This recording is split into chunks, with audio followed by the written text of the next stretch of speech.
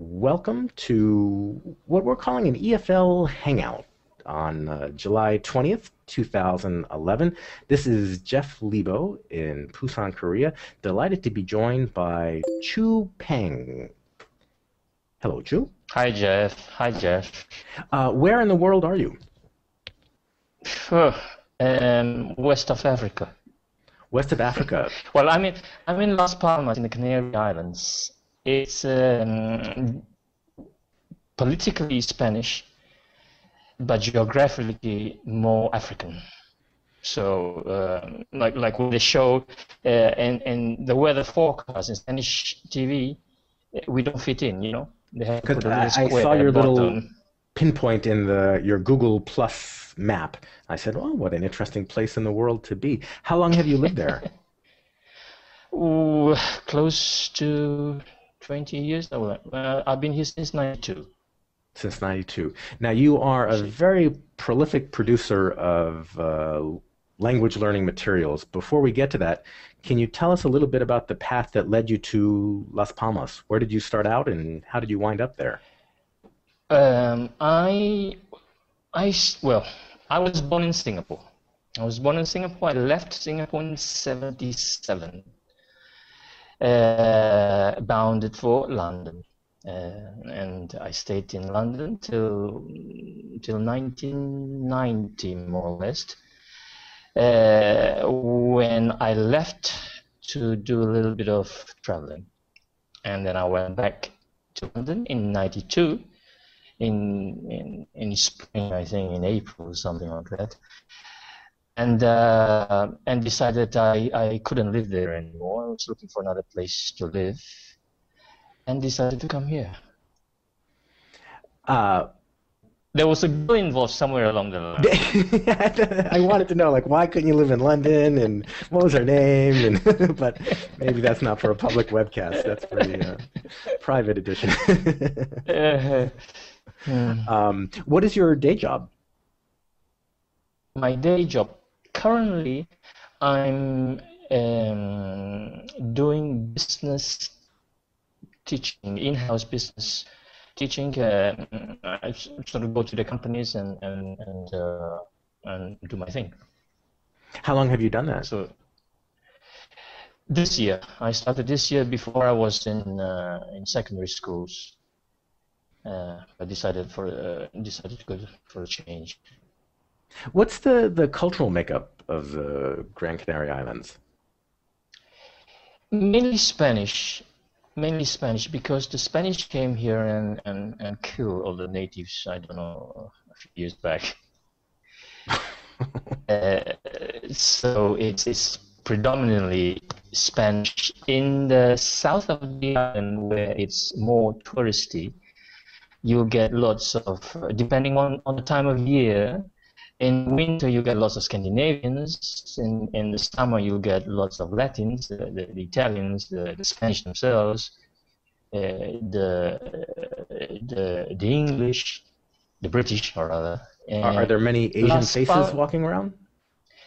in Las Palmas itself, well, there are Asians everywhere.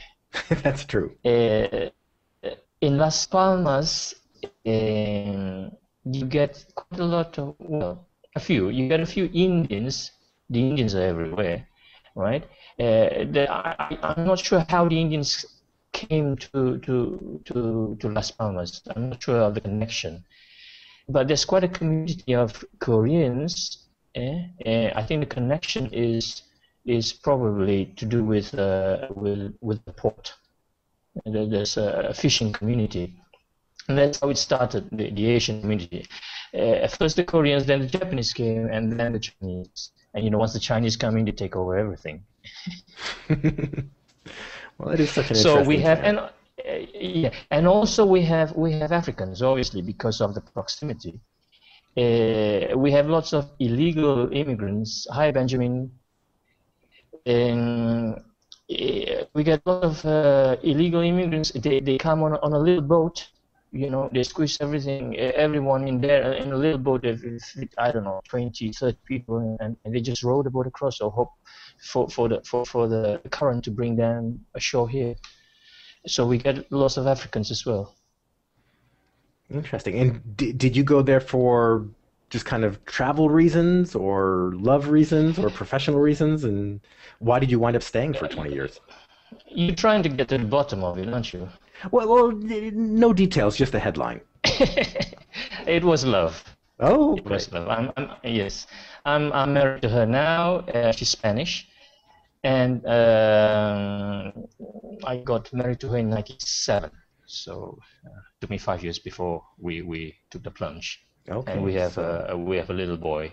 The little boy is not so little now. He's 13, so he's still little. so you're on this island of love.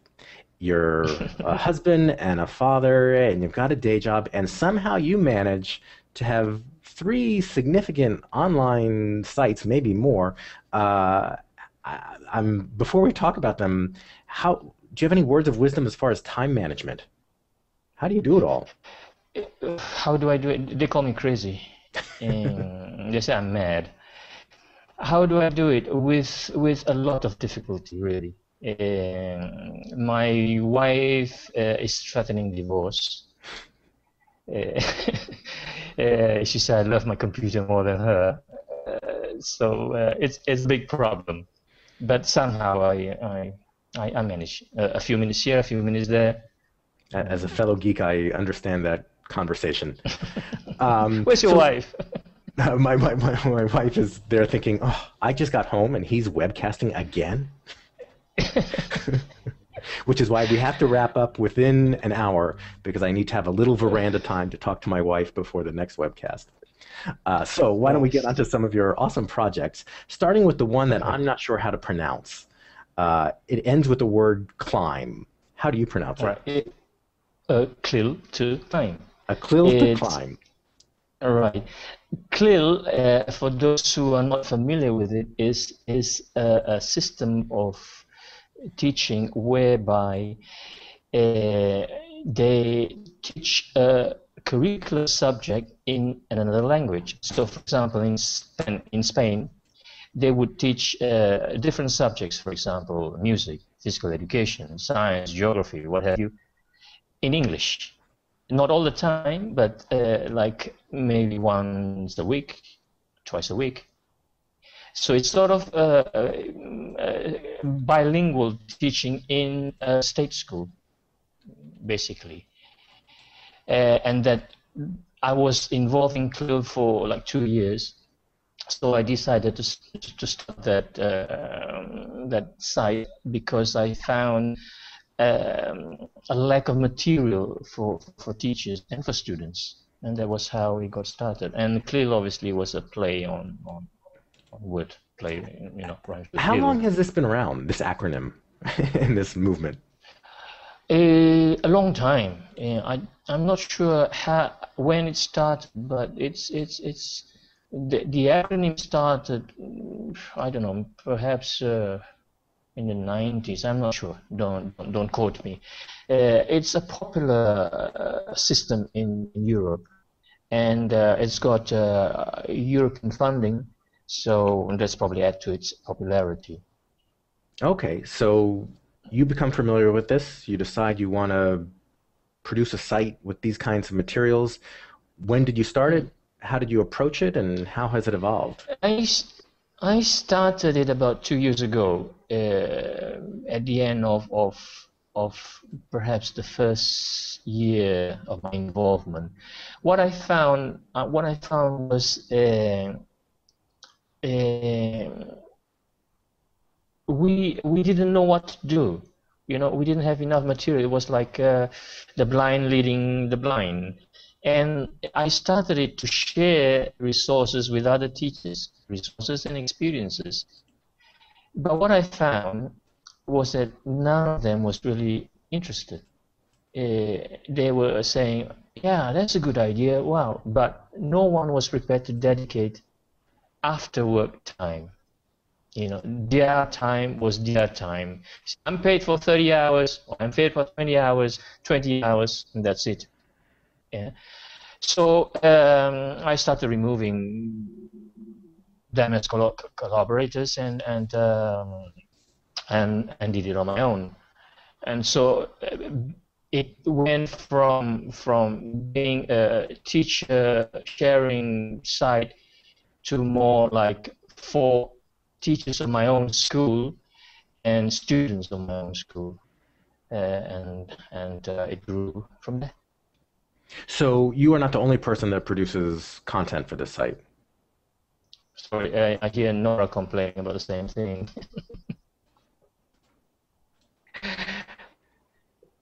I, I don't know. Her husband. All right. Oh, yes. I think Yeah, there's a lot of us geeks that have that experience. Yeah, we're heading towards a lot of cyber divorces. What I think we should do is have a Sorry. support group for the spouses of geeks so that they can connect with Right. each other and commiserate. Yes, don't ask me to create a website. Fair enough. So I'm sorry, Okay. getting back to So A what was Quill your to question? Climb. Yeah. So you are not the only person who produces content for this site. At the moment, yes, I am. You are. I am. What I do, the content is mine, basically. The ideas are mine. But what I may do is, for example, I do lots of games. But obviously, I have no time, nor the capability to create games the way I want them. So I use other sites that offers these games for free. Sites like Class Tools, sites like Zondel, sites like Purpose Games. I use them a lot. And some of them I can embed into the website, but others I can't. So I just produced a link, and the link will bring them to the other place where I have my games. Has the site resulted in connecting with people who are like, thank you so much, I have used these in my classes and I want to help you build this collective resource of materials? Not as much as it should be. They use them, but they keep mum. Yeah. Well, It's aquiltoclimb.blogspot.com. Check the show notes for the link. Check out the materials, donate, and help Chiew build more resources. Moving along, you've also got I don't even know how to pronounce this one either. The Dogme Diaries? Dogma. Dogma. Why is it not A? Because Dogma, I mean, I know this comes from, was it Scott Thornsbury's article originally? Yeah, he started the word, I guess, because he took it after the Dogma movement, the Danish film movement, and I suppose the Danish pronounce it Dogma. I don't know why it's called Dogma. I read the Wikipedia page. It goes back to a movie, I think it referenced. But That's what right. can you tell us about it? What does it refer to? It's basically, in fact, we're trying to get steer away from the term dogma and move into what we call teaching unplugged. But somehow the dogma term just gets stuck. It's hard to remove a label that is stuck on your back, you know. But basically, it's teaching with little material, if any. You try to teach with what you have in your classroom. You use your students as your resources. You use the class as your resource. Perhaps look out the window. Perhaps look in the student bag or their phones, or whatever there's in the classroom. You try to take advantage of. Do you use this in your teaching? Yes, at the moment, yes.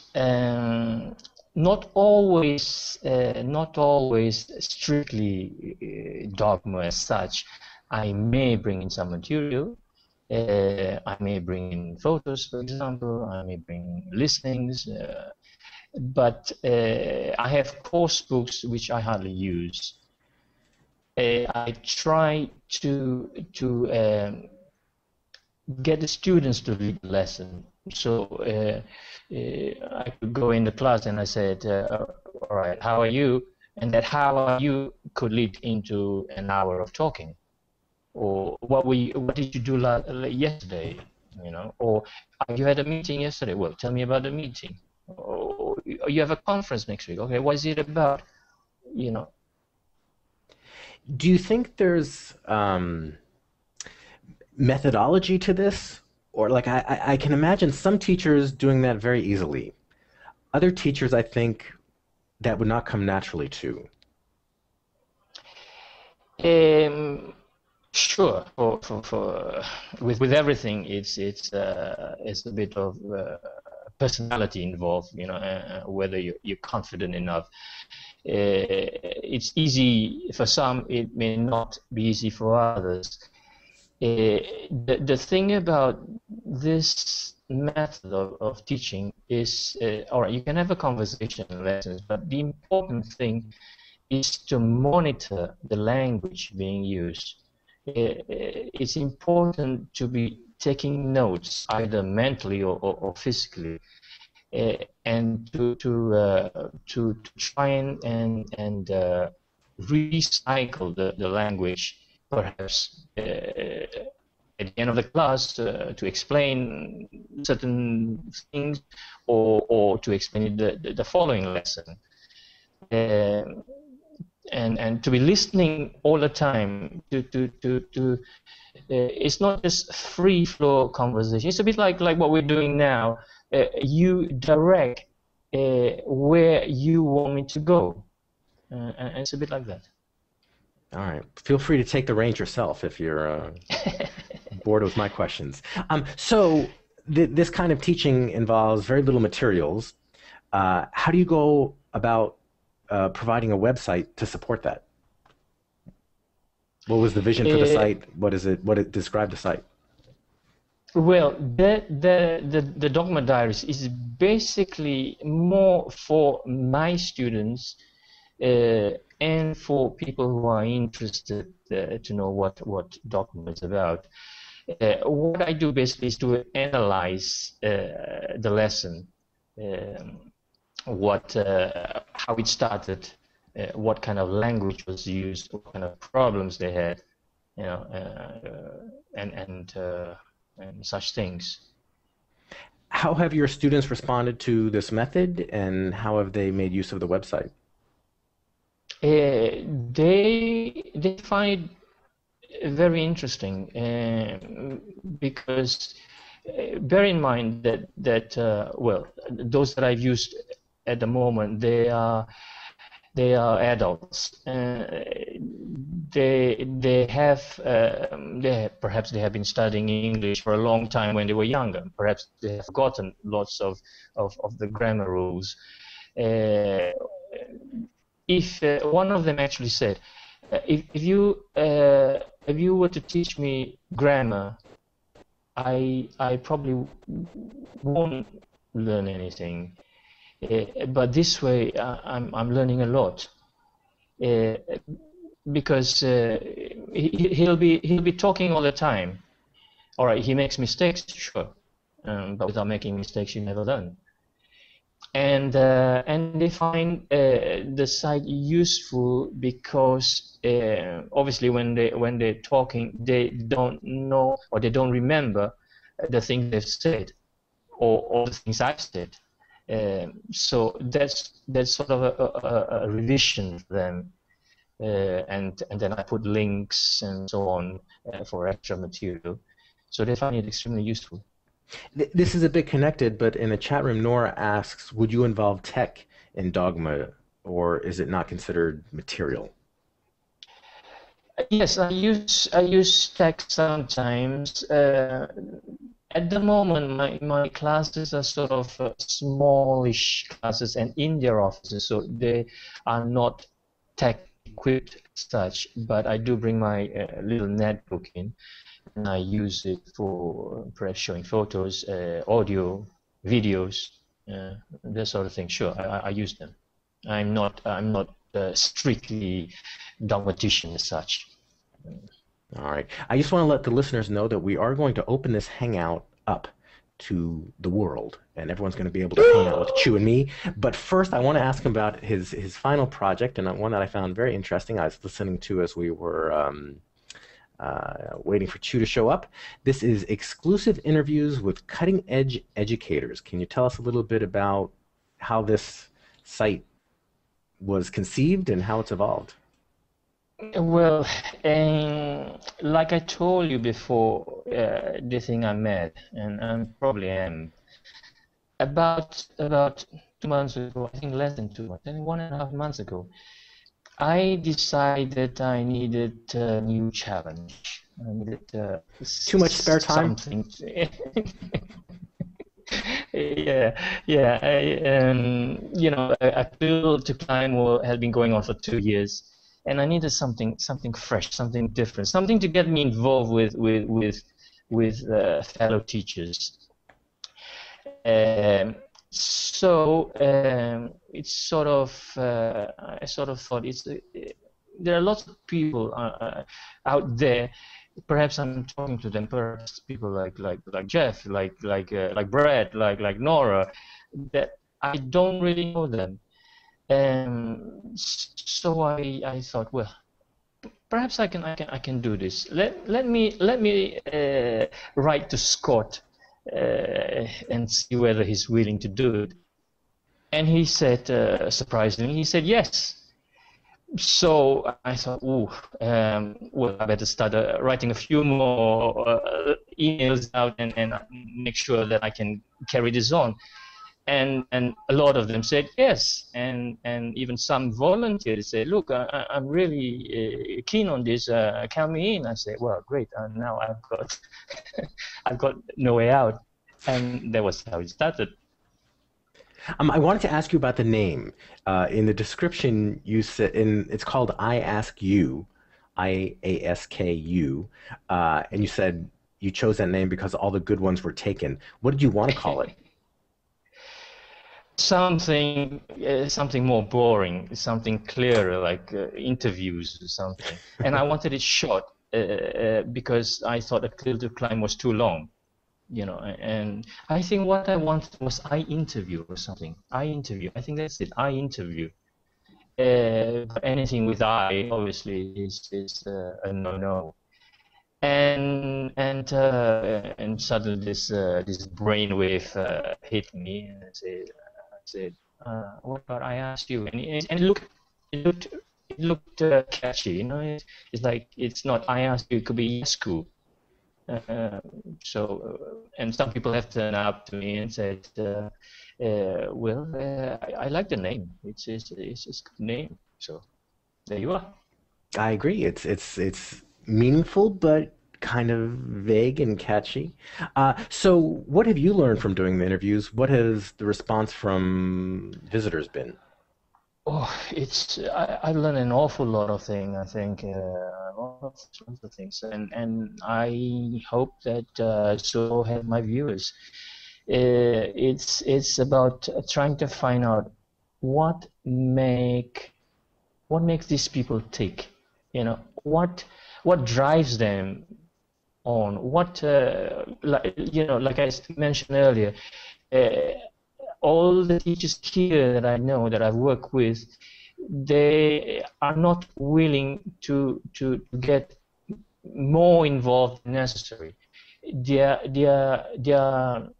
the class time and the class preparation time, and that is a lot of work, too much work already for them.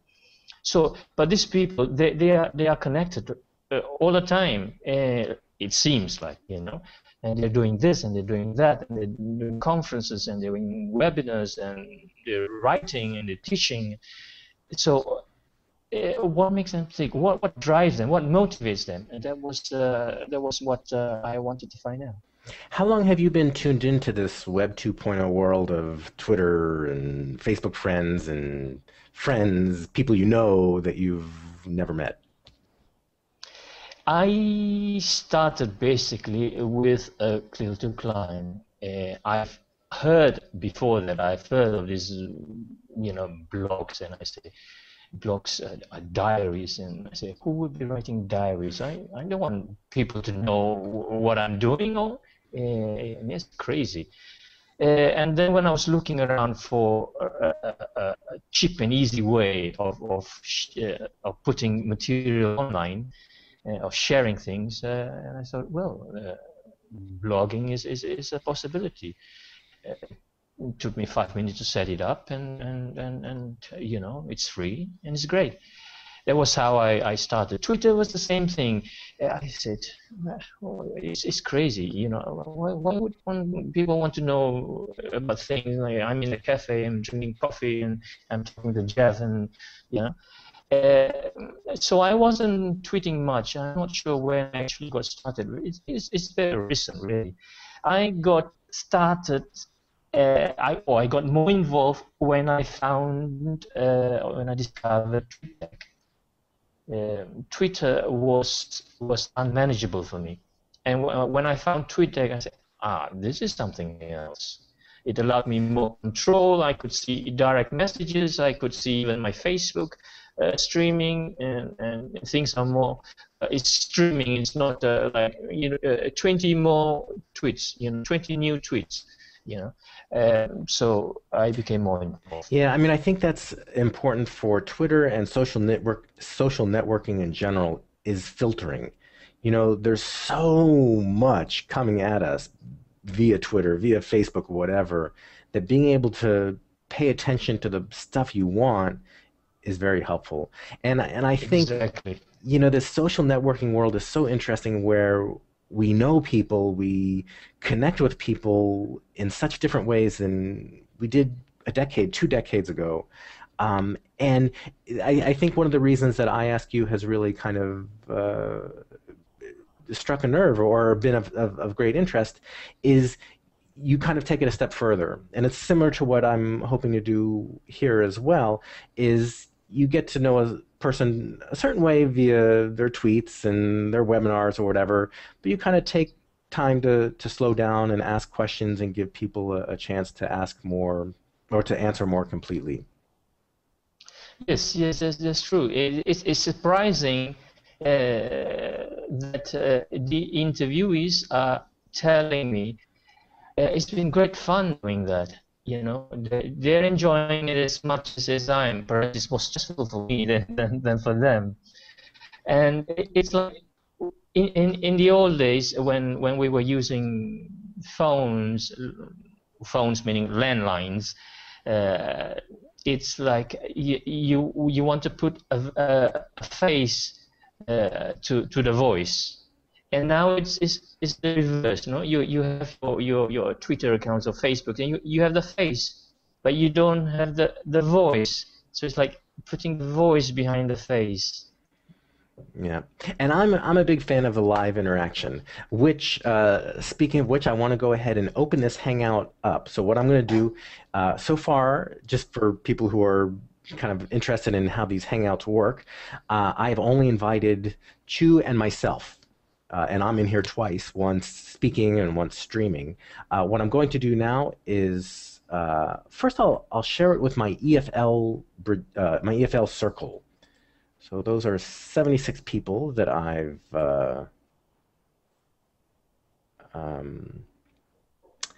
connected with via Google+. I will also share the link to this Hangout. While I'm doing that, Chiew, I'm wondering if you can tell us a little bit about the Reform Symposium that's coming up and what you're doing there.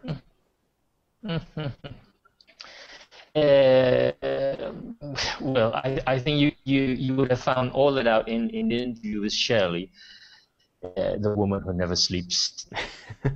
I do. I sleep a lot. Well, a lot, I say. Anyway, she had a way of persuading people. The first time she asked me, I said, "No, I'm not sure about that. I don't think I can do it." But she didn't say no, and she didn't say no, you have to do it. She just sort of subtly asked, did I ask you before?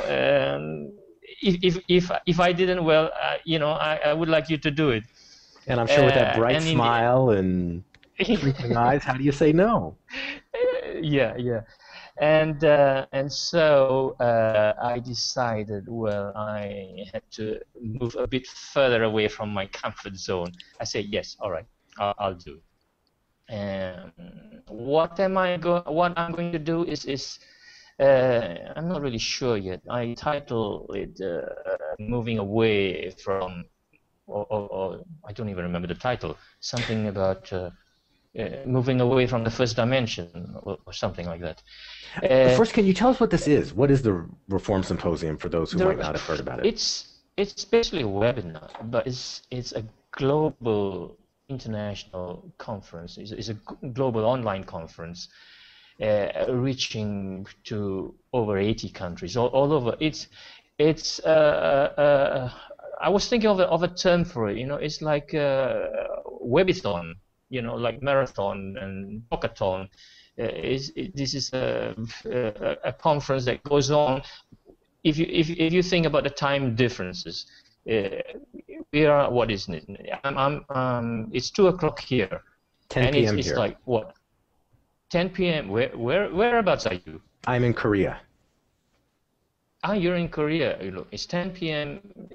Your side, and in Australia it's another time, and in South Africa, something else. And so it's like every hour, every half an hour, and there is something going on.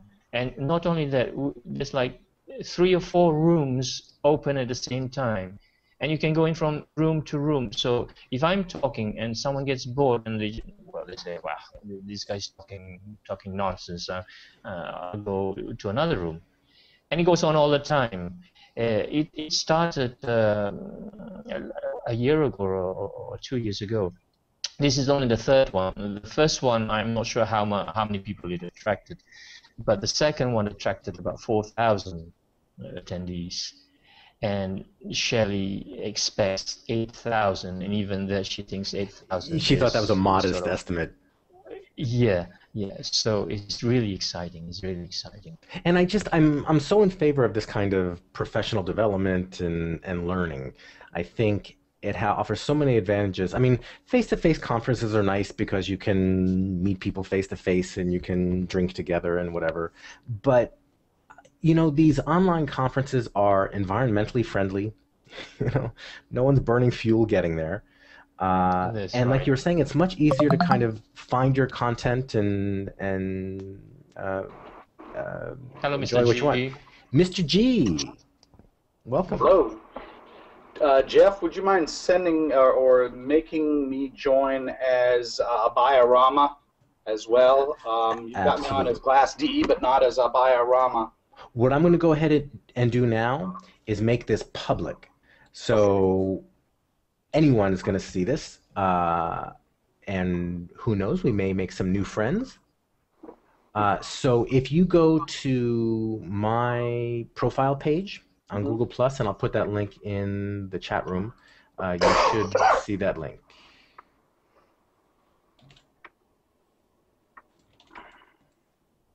There it is. Now I've got 2 computers running here, so you'll see me twice or hear me twice. I don't want to get an echo, so I'll probably turn off. Okay, so we're going to lose Mr. G, but we're going to gain Don. You're going to gain something. We'll make that trade.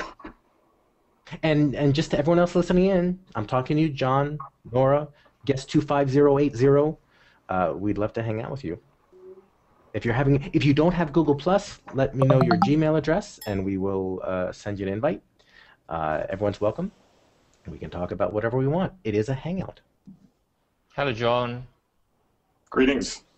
Hey, John.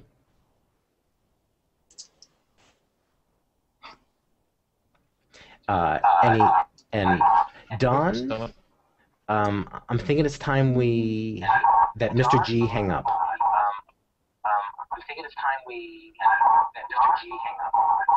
He can click the exit button.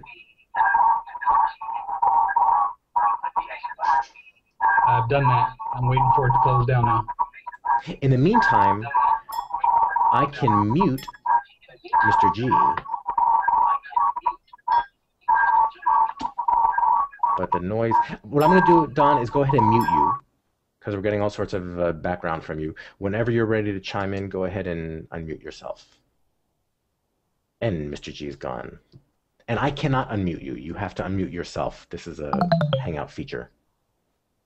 Are you there, Don? I think there's a red microphone you can click to unmute yourself.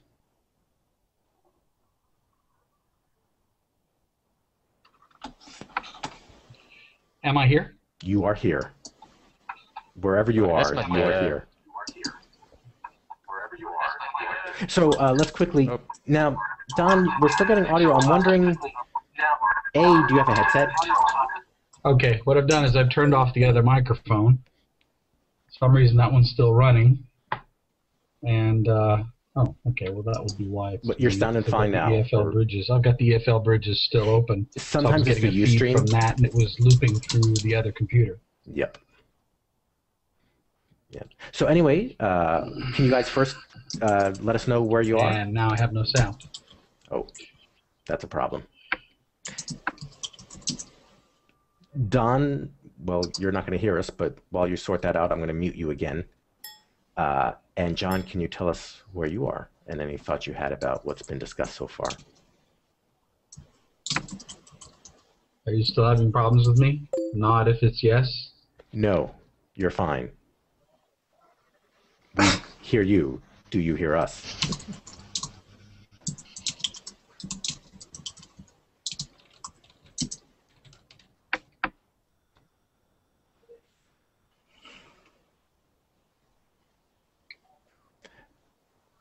So anyway, John.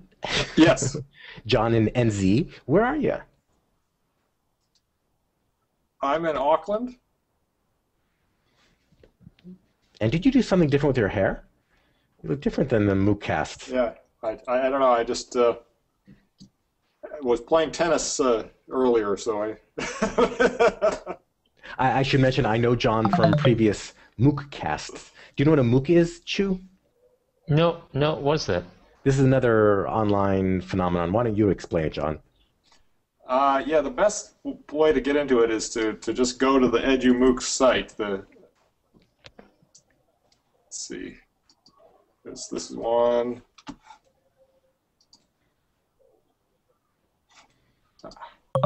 Oh no. There's one. The University of Illinois Springfield is putting on a massive open online course about online learning today and tomorrow, and 2,600 people signed up for it, and I think about 200 people put their actual contact details into the system, and maybe about 20 people are actively contributing to the discussions. But it's an interesting group, and they've had 4 weeks now, is it, Jeff? Yep, this is week 4. Topic discussions with panelists, a weekly webinar. So you do get a little bit of that sort of interview, give and take kind of thing going on. But I think Jeff's has been organizing these MOOCcasts, EduMOOCcasts that are the sort of back channel conversation for the official education massive open online course that University of Illinois is putting on. Yeah, and we should mention a MOOC is massive open online course. And we should also mention, Don, you've got some seriously heavy fingers, man. We hear your keyboard tapping. Do you hear us, Don? I'm going to go ahead and mute you again. Sorry, Don. And MOOC started like in, I think the first official MOOC was 2008, and basically with these people who were just opening up courses to everyone in the world and getting thousands of people participating and seeing what happens. Sounds interesting. It is. There's a big one coming up, I don't know when it starts, I think September, with Stephen Downes and George Siemens and Dave Cormier called Change. It's called a Change MOOC. Mm-hmm. So we're hanging out. Any questions I should have asked you, Chiew? You're an expert questioner. What questions would you ask yourself if you were interviewing yourself? Well, I've put on a different hat to it, so the questions aren't coming out. Oh. I had a question about how you do the interviews. I noticed a little bit of change in composition as things evolved.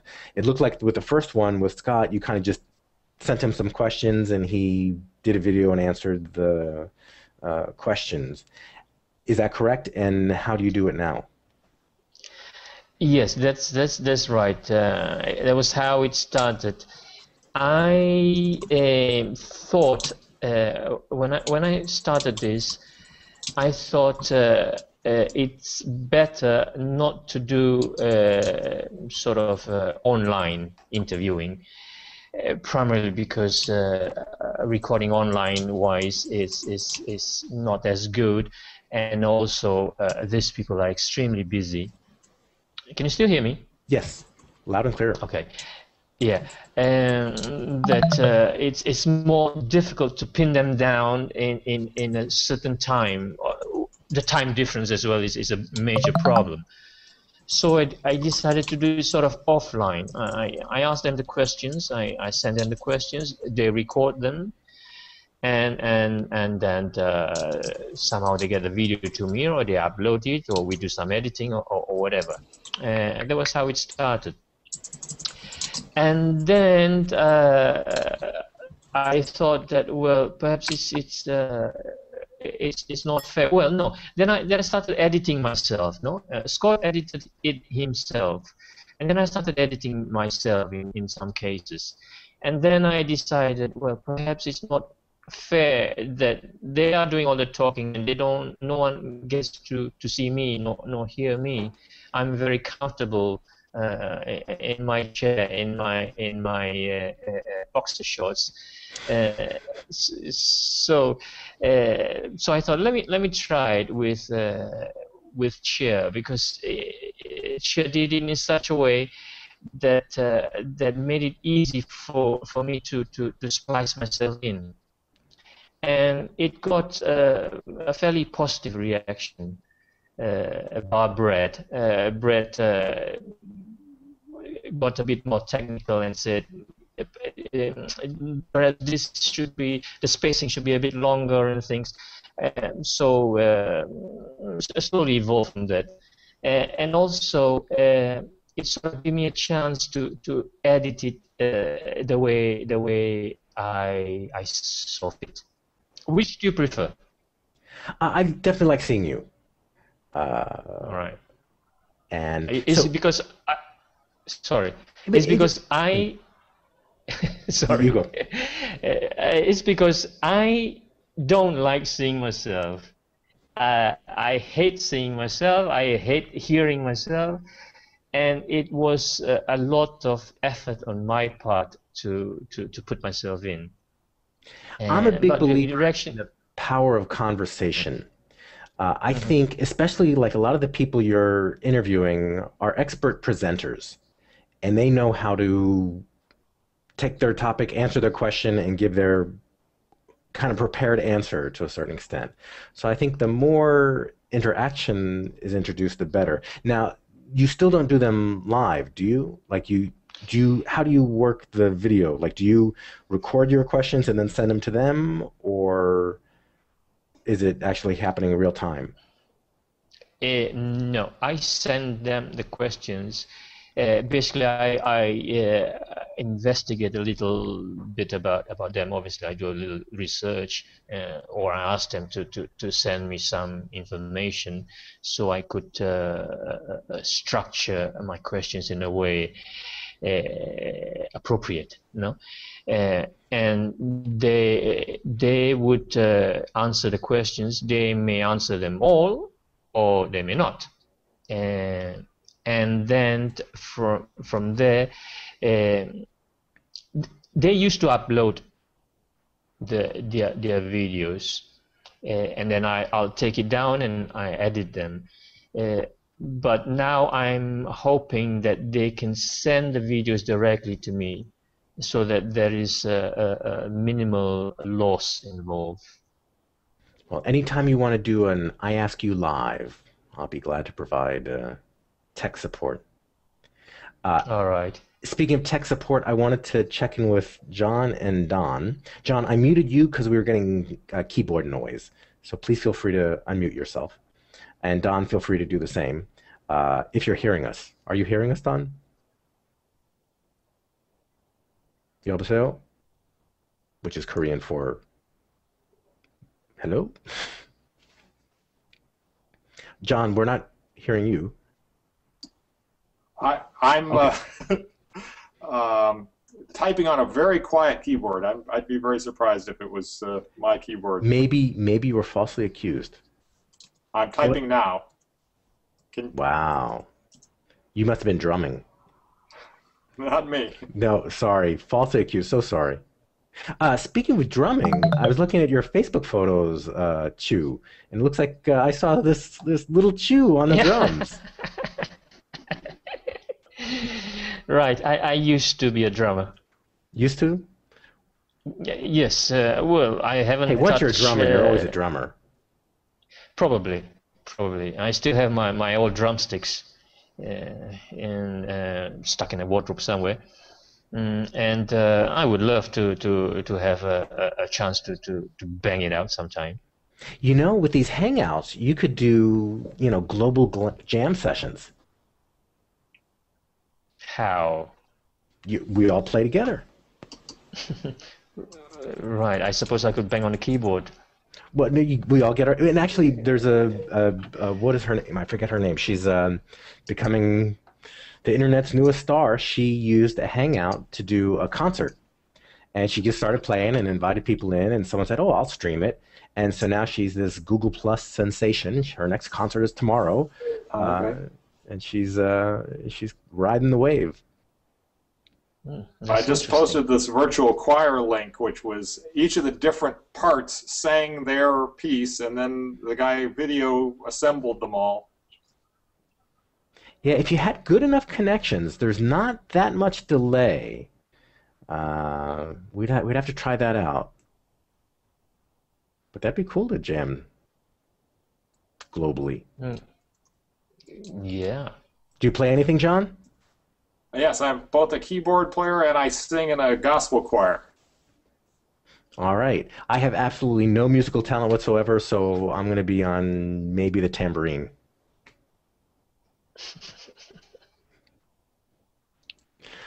All right. Well, what I want to go ahead and do is wrap up this official video and audio. We'll stay on for a post show, but so I have a clean piece of video and audio to upload. Chiew, thank you very much for for sitting in the other chair for a while and answering my questions. And thanks for all the great content you have produced. We'll certainly look forward to staying tuned.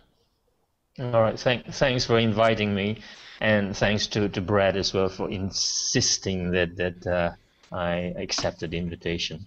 Yes, I'm going to keep him around as a nagging chief. He's going to just harass people until they're willing to show up. Speaking of which, we're going to be back next week with another EFL Hangout with one of the founding fathers of EFL Bridges. This is the current rebirth of EFL Bridges, but EFL Bridges actually started in 2006. And Graham Stanley was one of the first people to really do some webcasting here, and he had a World Conversation Club. During one of them, MC Hammer stopped by, and Graham did an awesome job talking to people from all over the world. So we'll be catching up with Graham on what he's been doing since his MC Hammer webcast. In any event, thanks again, Chiew. We'll see you all next week. And if you want to stay tuned for another webcast, we'll be doing the MOOCcast in 39 minutes. All right.